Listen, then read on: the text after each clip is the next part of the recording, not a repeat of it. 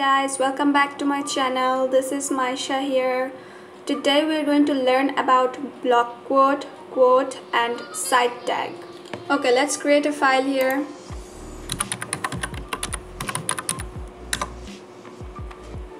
Now I'm going to do all the basic things. You know how to do it, so do it yourself. First, what is a block quote? It's very simple. Normally when we have a block of quote to show in our website, we are going to use block quote.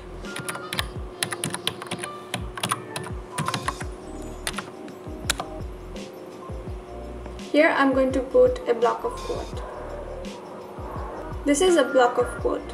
In block quote, you can use the attribute cite, where you put the link to this block quote.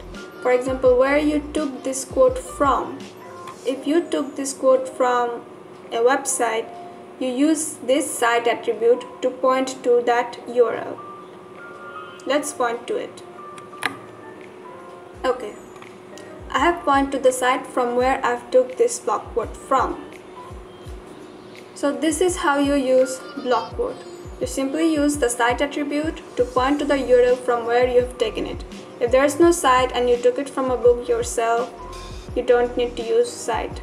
It's not necessary that you have to use the cite quote. The next tag we're going to know about is cite. Cite tags are used for creative work, to denote creative works.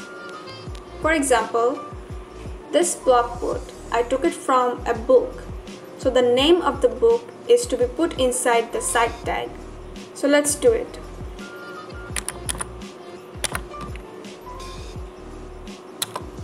I'm going to put everything inside this p tag. Now we are going to use the cite tag. Inside the cite tag, I'm going to use a tag to link to the website where you can find this book,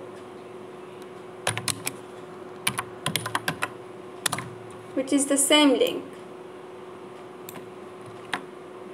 It's not necessary that it has to be the same link, but in my case it is the same link. So inside the cite tag, you don't need to use any attribute. Inside the cite tag, we use a anchor tag. A denotes anchor. This is an anchor tag. Anchor tags are used to create links. I'm going to go more in depth about A tags later on in this course. So don't forget to subscribe to this channel. Make sure you subscribe and hit the bell icon and give this video a like. So this is the book's name and you will get this book in this website. That's why we have used this A tag. And cite is to denote the book's name.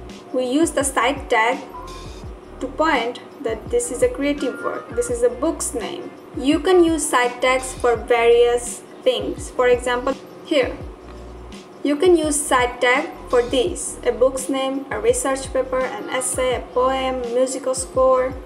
You can use these kinds of names inside the cite tag. You can link to them using a tag. So this is what cite tags are used for. Now the next thing we're going to learn is a quote tag, inline quote tag.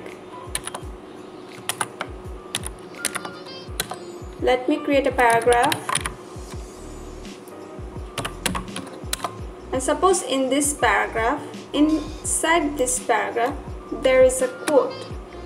And suppose this is the quote, then he should know better. Suppose this is a quote. So for inline quotes in a paragraph, if there is just one line quote, you simply use q tag.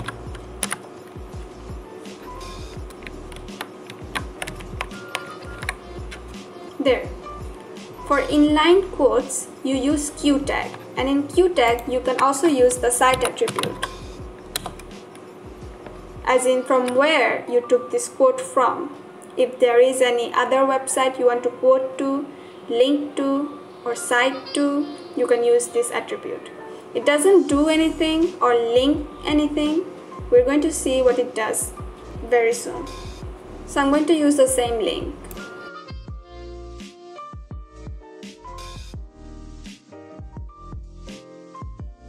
It's from the same website in my case. So I've taken this quote from this website. That's why I've used the cite attribute to quote. So there you go.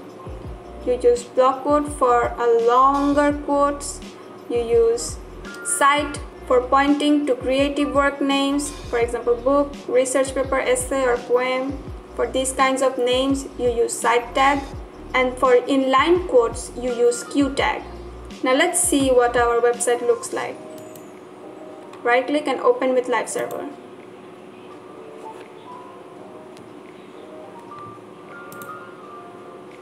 See, this is our block of quote, and this is the author name that we wrote in this paragraph, and this is our link that we created inside cite tag. If you don't want to use the anchor tag, you can omit it. Let's omit it and see what it looks like. Let's not use anchor tag and see. See? It gives a style. It's in italic. And now let's see what our inline quote looks like. You see, we didn't use any quotation mark here, but due to this q tag, it already gave a quotation mark itself. You get a quotation mark by default. So that's it for today, guys. If you don't understand anything, let me know in the comment section. Also, subscribe to my channel and like this video. Don't forget to follow me on social medias. I've linked them down below, also in the screen. Thank you.